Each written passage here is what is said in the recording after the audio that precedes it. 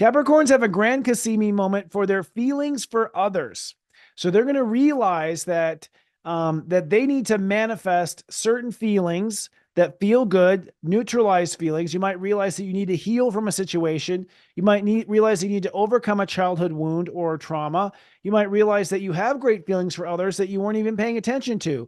You may realize that your feelings for others are much more powerful than you once thought.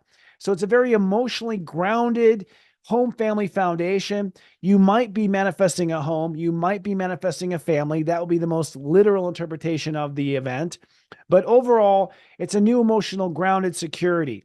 The Earth in Libra says that you're going to now start to manifest a new direction as far as your career and legacy. So because you feel grounded, you might feel more courageous to go for something a bit more ambitious or perhaps more long lasting in your career. So you're going to see some success in your career as a result of grounding yourself. And you might find that it was your feelings that were keeping you from being able to go for your career. Now, Mars and Saturn says that your ego is going to take responsibility for ideas and communication, that you might find the way to say it, the way to communicate it, the way to analyze it. You might find the algorithm. You might draw out the AI intelligence. So you're going to have an intelligent realization and conclusion and how you should proceed with a certain line of thought, communication, or perhaps an intellectual property.